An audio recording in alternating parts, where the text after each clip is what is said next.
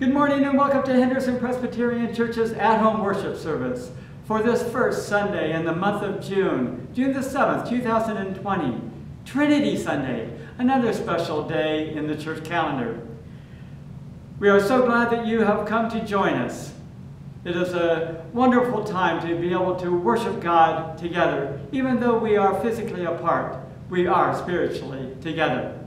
Let us start this morning with our call to worship. Welcome this day to a celebration of God's magnificent creation. We give thanks to God the Creator, who has loaned to us such a beautiful planet. Welcome this day to a recognition of God's redeeming love. We give thanks to Jesus Christ, God's Son, who was given to us as our example and teacher, our Savior and Redeemer. Welcome this day to the joy of the Holy Spirit, the Spirit of truth and power. We give thanks to the Holy Spirit who walks with us every day, guiding and guarding our steps. Let us pray. Eternal God, your Spirit moved on the waters, and there was light, your first creation. Your Spirit moved on the water of our baptism, and again there was light in our souls and hearts. Let your holy light shine on us as we worship you today. Amen. Let us continue worshiping God with our praise song, Awesome God, followed by the hymn, Holy, Holy, Holy, and then Jesus Loves Me, which is just before our children's message, Buddy, the Tricycle, and the Trinity. Let us worship God.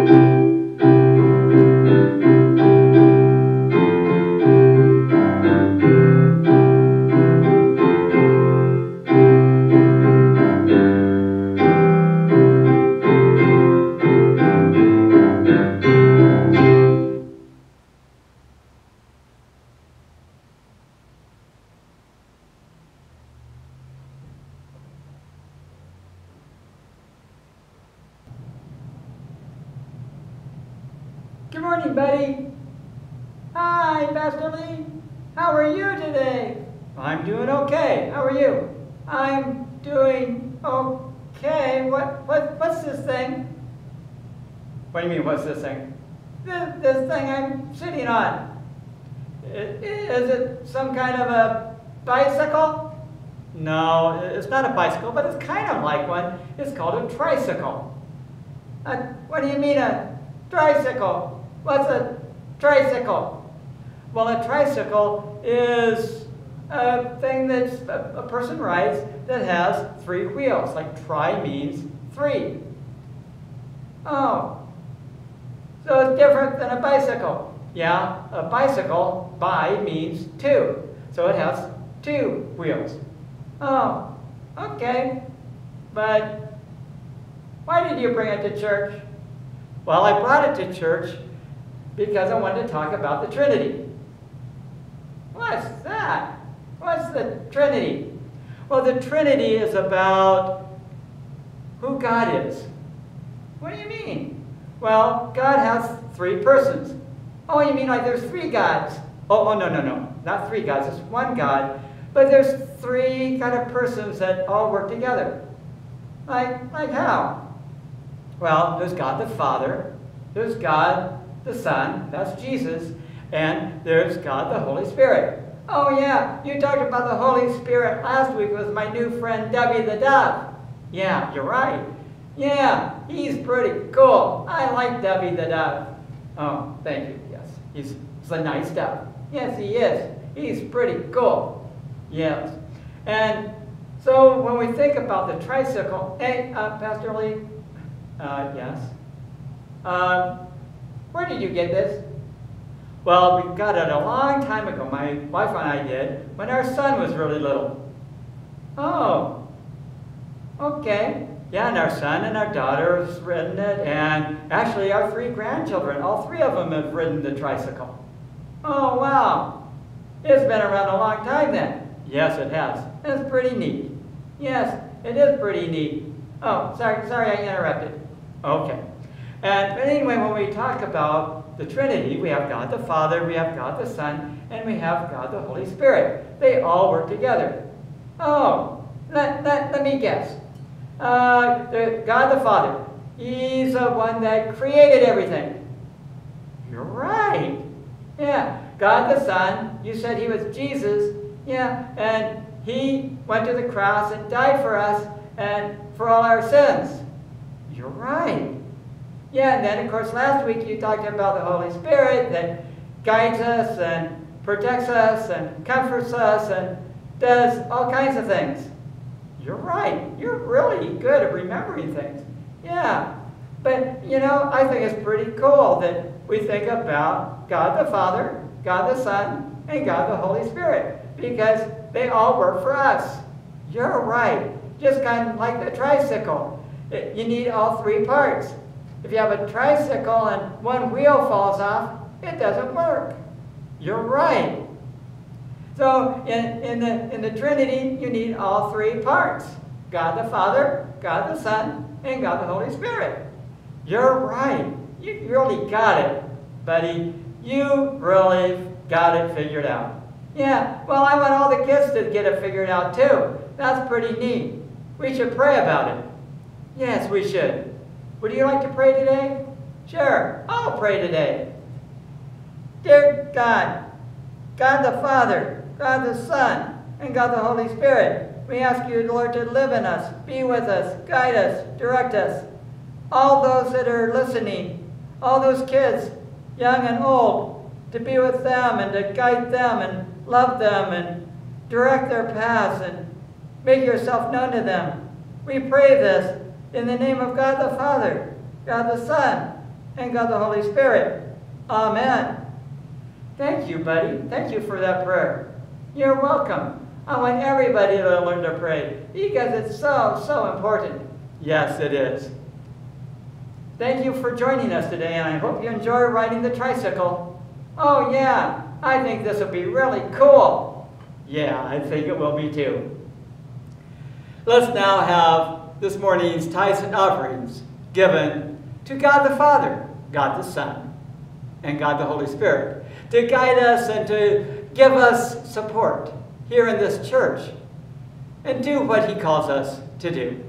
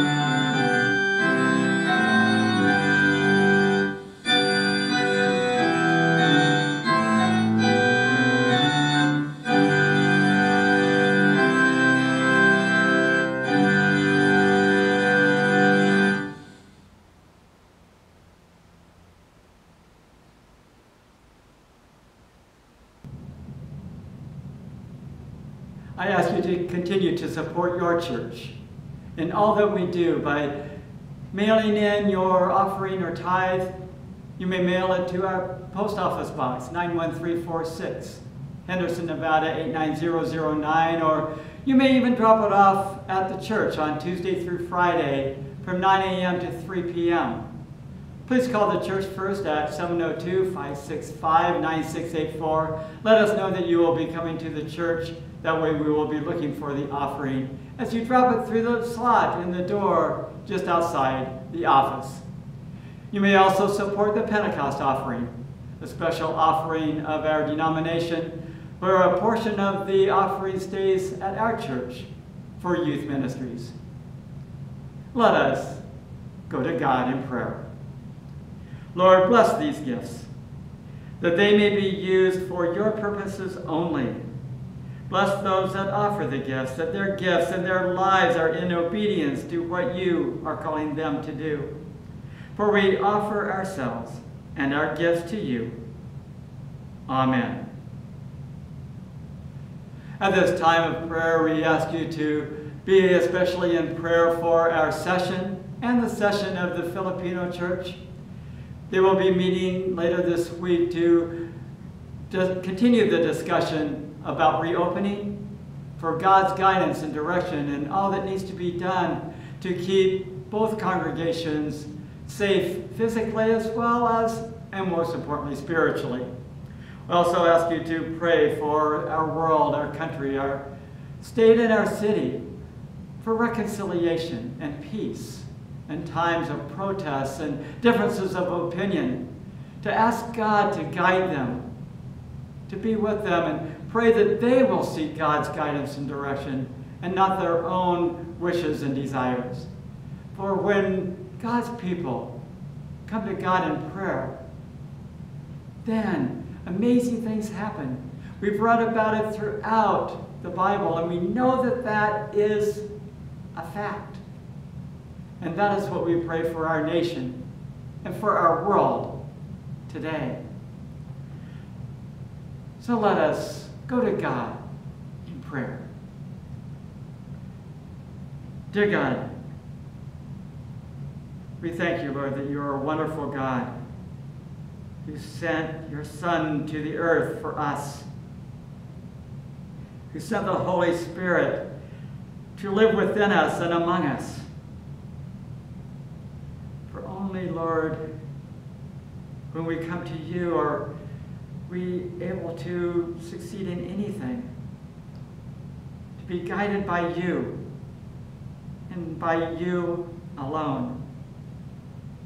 Lord, we pray for our congregations, for their health, whether it be coronavirus or other health concerns, and especially for their spiritual health, as the time that we're not able to get together physically, I pray that each one's spiritual health is getting stronger and stronger as they depend more and more on you. That is what we really need to do anyway in our lives. Pray, Lord, that all those that we encounter, our families, our friends, neighbors, co-workers, any others, that they will see you when they see us. Lord, we pray for the session of our church and the session of the First Filipino-American Presbyterian Church regarding reopening. May you be with them as they meet and guide them in the steps needed for the physical safety of our church members and attendees, and to be with them in their goals and outreaches and all that they do. Lord, we pray for our Henderson, Las Vegas area, our state, our country, and the world, for your touching of their lives in profound ways, whether it be the COVID-19 virus that has affected many people or other health concerns as well. And it's also, especially as we've read so many times, as we look at the news, we pray, Lord, for peace and reconciliation that can only come from you. We pray that all will seek your guidance. And we pray for you to guide all those that are in authority, that they may seek an understanding and a direction from you. For you are the God of love. You are the God of peace. And we know, Lord, that if God's people seek you, humble themselves and bow down to you, that all things will work together for all those that love you. Lord, at this time, we also take a time to confess our sins, whether they be sins of words, actions, or thoughts.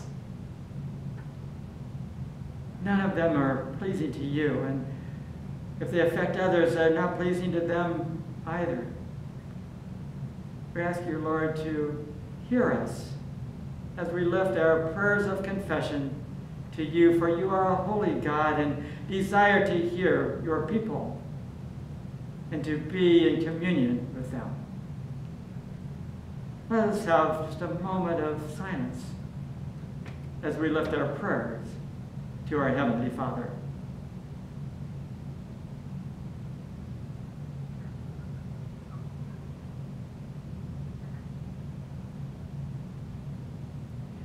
Thank you, God. You're so gracious to hear us, and so gracious to forgive us, to pardon us for our sins, and we thank you, Lord. We thank you for the love that you have for us. And now let us continue in our prayers as we pray the prayer that Jesus taught his disciples as we pray together. Our Father, who art in heaven, hallowed be thy name. Thy kingdom come, thy will be done on earth as it is in heaven. Give us this day our daily bread, and forgive us our debts as we forgive our debtors. And lead us not into temptation, but deliver us from evil. For thine is the kingdom, and the power, and the glory forever. Amen. We will now have a special anthem by Adrienne and Marissa Mondeau, a piano duet. They will be playing Bach's Musette in G major.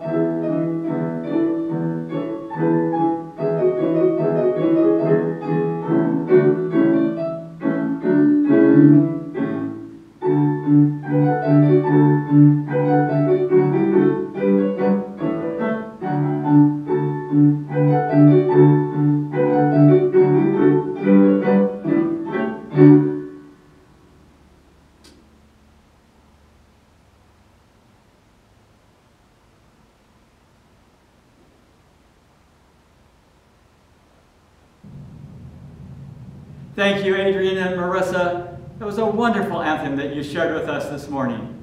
Thanks again. Our first scripture passage for this morning is the entire Psalm 8, verses 1 through 9, written well over 2,000 years ago. Let us hear the words as written by the psalmist. O Lord, our sovereign, how majestic is your name in all the earth. You have set your glory above the heavens. Out of the mouths of babes and infants, you have founded a bulwark because of your foes, to silence the enemy and the avenger.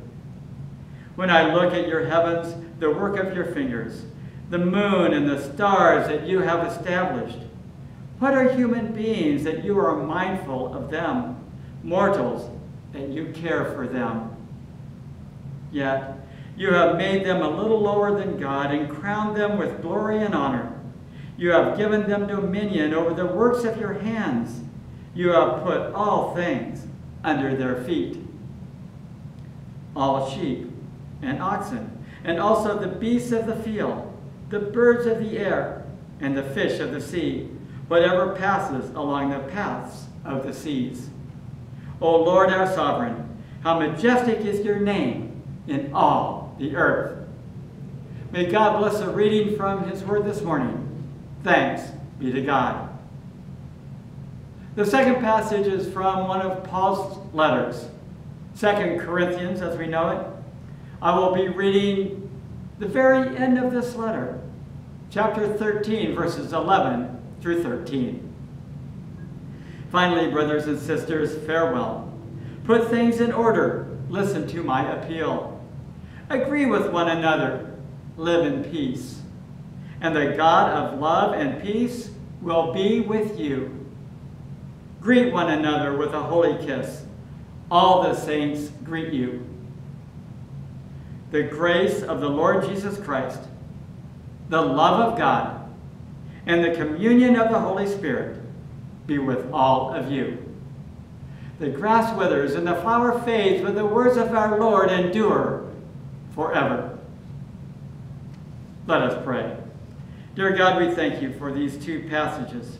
We ask you, Lord, to open our hearts, that we may understand what you have for us this morning. And Lord, if there is anything that is between us and you, we ask you, Lord, to take it so we can focus on you and what you have for us. And now may the words of my mouth and the meditation of all our hearts be pleasing in your sight, O Lord, our rock and our Redeemer. Amen. There was a story about a little girl that was sitting on the table in her Sunday school room, and she was drawing on a piece of paper with some crayons. The teacher asked her, "What are you drawing?" The little girl, without even looking up at the teacher, said, "I'm drawing a picture of God." The teacher said, but nobody knows what God looks like. The little girl, still very diligently drawing with her crayon, said, "They will when I'm finished."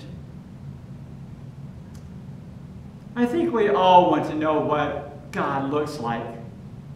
To draw a picture of God, to know what God looks like, to know what God is all about, is one of the things that church is all about. Today is Trinity Sunday, the Sunday after Pentecost. This is a day we celebrate the Trinity, God the Father, God the Son, and God the Holy Spirit. Of all the theological concepts there are, the Trinity is probably the hardest to comprehend. How are we to be putting things in order regarding the Trinity? I am going to give us some ideas this morning. We sang Holy, Holy, Holy a little earlier in the service. This song screams out almost the Trinity. God in three persons, Holy Trinity. When we think about the Trinity in its separate parts or persons, they are easily understood. It's pretty easy to think of God the Father as the creator of this incredible universe that we live in. We can pretty easily understand God the Son, Jesus Christ. He came to earth, was crucified, buried, rose from the dead, and ascended back to the Father. He is our Lord and Savior, and He is our Redeemer. Last week I spoke about the sending of the Holy Spirit to the first believers on Pentecost. The Holy Spirit comes to us and speaks to us in a multitude of ways. The Spirit comes to us individually when we need Him.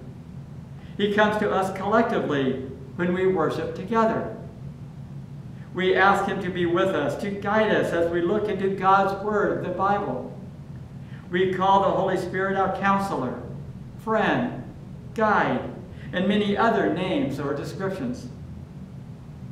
But when we get to the Trinity, we look into all three as one God, not the individual parts that I have mentioned. Some people have attempted to describe the Trinity in a number of ways.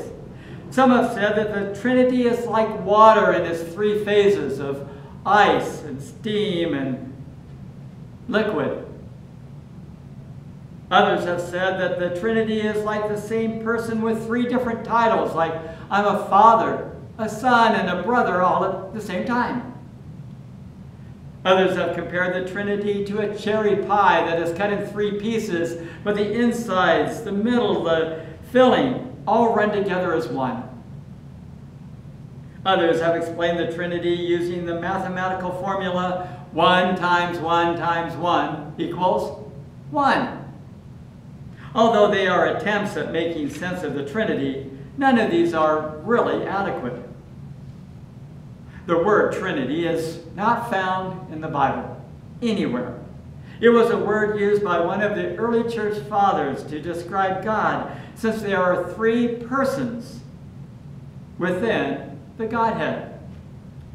There are several verses that speak to these three persons. A few of these are John 14:26, where Jesus himself said, "But the Advocate, the Holy Spirit, whom the Father will send in my name, will teach you everything and remind you all that I have said to you." The Apostle Paul wrote in Ephesians 1, verse 17, "I pray that God, or the God of our Lord Jesus Christ, the Father of glory, may give you a spirit of wisdom and revelation as you come to know Him."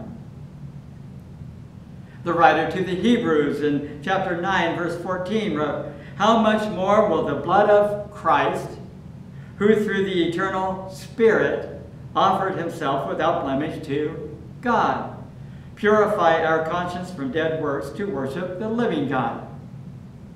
And from the Great Commission, given by Jesus just prior to His ascension that we read at the end of Matthew's Gospel, "Go therefore and make disciples of all nations, baptizing them in the name of the Father and of the Son and of the Holy Spirit." The Bible teaches us that God lives in three persons: Father, Son, and Holy Spirit. Each person is equal in stature to the others. We must not confuse the Father with the Son or the Son with the Spirit. The Father is not the Son, and the Son is not the Spirit. But how is God three and one at the same time? And who do we pray to? Can we pray to Jesus as well as the Father? God is one and God is three. God is here, God is everywhere, God is spirit, and God took on flesh. Saying that there are three persons in the Godhead leads some people to think that there are three gods who work in partnership. This is called tritheism, three gods, or pantheism, or polytheism, many gods, opposed to monotheism, one God. The doctrine of the Trinity is like a riddle to some people. The standard formula goes in this order, as I said several times this morning: Father, Son, and Holy Spirit. That's how it's almost always said. That's what we say when a person is baptized, using Jesus' formula that I read earlier in the Great Commission, in the name of the Father, and of the Son, and of the Holy Spirit. But how it works is just the opposite. First, we are grabbed by the Holy Spirit who leads us to Jesus, and then Jesus restores us to God the Father. We can't worship the Father and ignore the Son. We can't worship Jesus and forget the Spirit. And we can't worship the Holy Spirit and overlook the Father. All three are essential in our worship. If a Christian, or a church or denomination for that matter, focuses more on one person of the Trinity compared to the others, they will be out of balance. Each person is to be considered equal. For example, one of these errors can be called the Holy Spirit error. Several modern movements emphasize the work of the Holy Spirit to the exclusion of the other two. These movements focus on the filling of the Holy Spirit, but too much or exclusive emphasis on the Holy Spirit is dangerous and creates a lopsided form of Christianity. The Holy Spirit is sometimes called the quiet member of the Trinity. By this I mean that the Spirit diverts attention from itself to Jesus. Another problem is when we focus on Jesus only, with God the Father and the Holy Spirit basically ignored. It's a me and Jesus thing. I've seen some people write on Facebook that they're going to church to get their Jesus on. But Christianity is not just about Jesus. It's not just about a personal Savior. When people come to Jesus, he points them away from himself to the Father, just as the Spirit points away from himself to the Son. Jesus said in John 12:49, "For I have not spoken on my own, but the Father who sent me has himself given me a commandment about what to say and what to speak." We need to look at the big picture to see Jesus in relationship to the Father and in his relationship to the Holy Spirit. And third, we cannot have a faith that is based on God alone. One of the issues with this type of faith is that God can become impersonal and removed from us. God can become more like a vengeful God you have to shield your eyes from. Without including Jesus and the Holy Spirit, our faith becomes very one-sided. It is not a complete faith. In the final verse of Paul's second letter to the Corinthian church, he wrote a very clear benediction that I read just prior to this message, but I'd like to say it again. "Finally, brothers and sisters, farewell. Put things in order. Listen to my appeal. Agree with one another. Live in peace. And the God of love and peace will be with you. Greet one another with a holy kiss. All the saints greet you. The grace of the Lord Jesus Christ, the love of God, and the communion of the Holy Spirit be with all of you."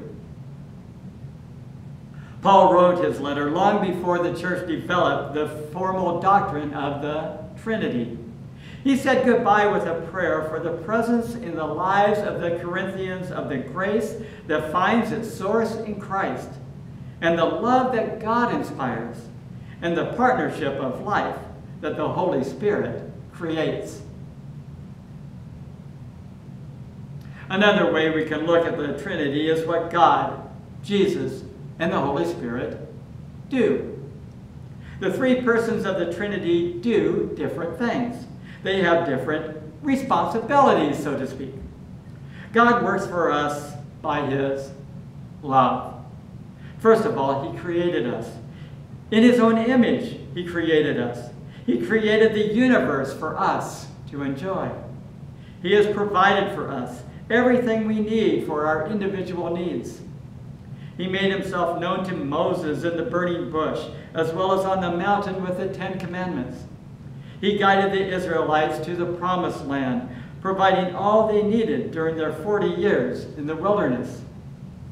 He was with the judges, the kings, and the prophets throughout the Old Testament, even when they were disobedient. He sent down fire from heaven to consume the sacrifice that the prophet Elijah put together on Mount Carmel when he confronted the prophets of Baal. He loves us, ultimately by sending his Son to die for our sin. God is love, as we read in Paul's letter to the Romans, chapter 8, verses 38 and 39, where we have these reassuring words. For I am convinced that neither death nor life, nor angels, nor rulers, nor things present, nor things to come, nor powers, nor height, nor depth, nor anything else in all creation will be able to separate us from the love of God in Christ Jesus, our Lord. Jesus Christ works in us by his grace. The grace given to us, the grace of the Lord Jesus Christ, as mentioned in the benediction in 2 Corinthians, has been explained using the acronym GRACE that I use many times. God's riches at Christ's expense. This grace is what saves us from our sin. This grace is a gift given to us by Christ. Through the example of his life on the earth, through his crucifixion on the cross, through his resurrection, and through his ascension. Jesus' life was a life of grace to all those he encountered, even when he was mistreated by those that opposed him. The Holy Spirit works in us by his communion with us. When the Holy Spirit is given to Christians, it immediately begins to work in us. The Holy Spirit is always with us, communing with us, fellowshipping with us. This fellowship is at an individual level as well as communally within the church itself. It is the Holy Spirit that keeps the church working together rather than being pulled apart. Earlier in the message, I gave several ways the Trinity has been explained. None of these fully explain the three persons of the Godhead. The mathematical formula for the three persons of the Trinity isn't 1 times 1 times 1 equals 1 that I mentioned earlier. This isn't Common Core math. It is Trinity math. 1 plus 1 plus 1 equals 1. Yes, it is a mystery. These distinct persons working together as one. It is because of the workings of God that we have faith and the desire to follow him in our lives. The Trinity is present with us at all times, personally and as the church. So let us live as people that are thankful for the many things the Father, Son, and the Holy Spirit have done for and especially in us.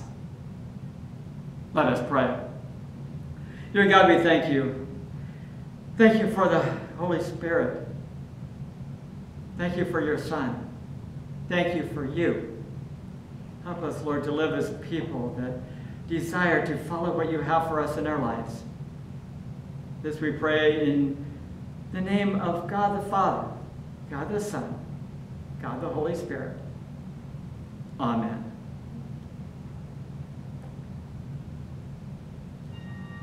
As we come to the Lord's table, as we remember this Last Supper that Jesus celebrated with his disciples just before his ultimate death on the cross and being arrested, etc.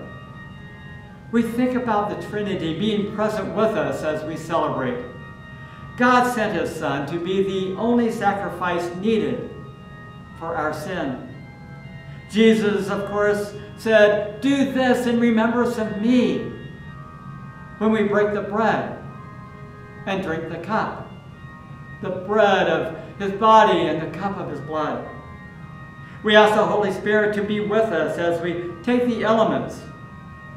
The Trinity is very much a part of our lives.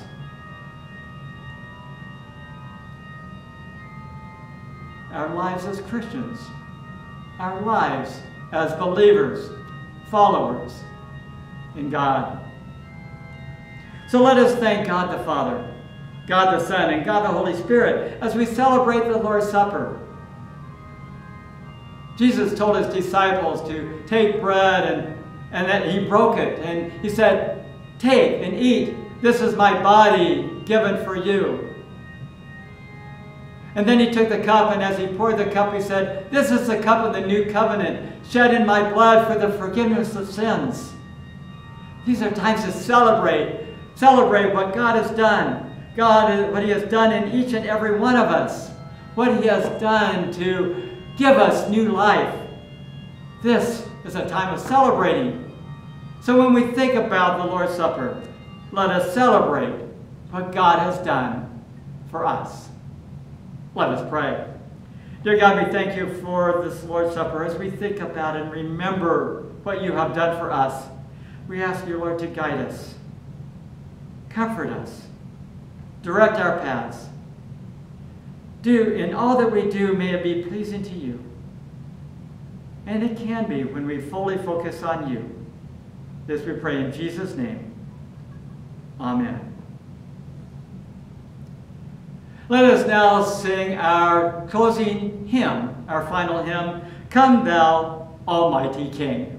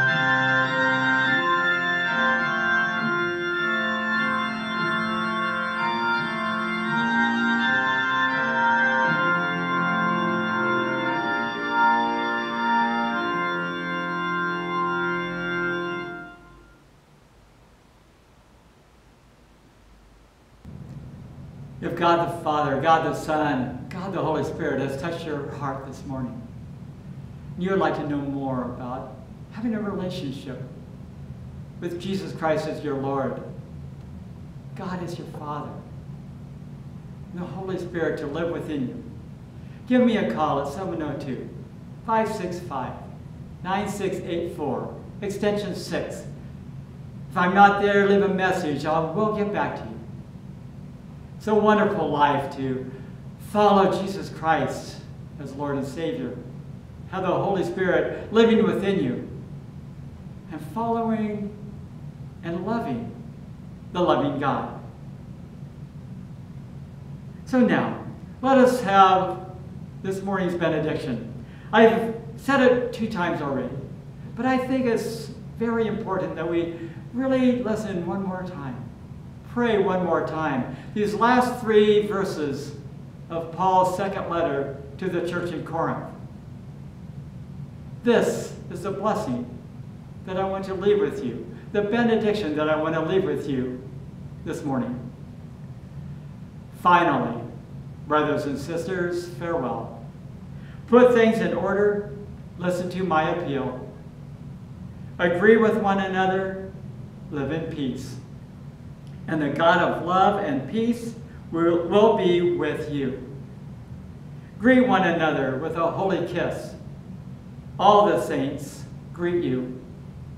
The grace of the Lord Jesus Christ, the love of God, and the communion of the Holy Spirit be with all of you. Amen. Let us now sing our closing hymn. God be with you, and may God bless you. God the Father, God the Son, God the Holy Spirit on this Trinity Sunday, and of course throughout your life. Let us praise God for what he has done. Amen.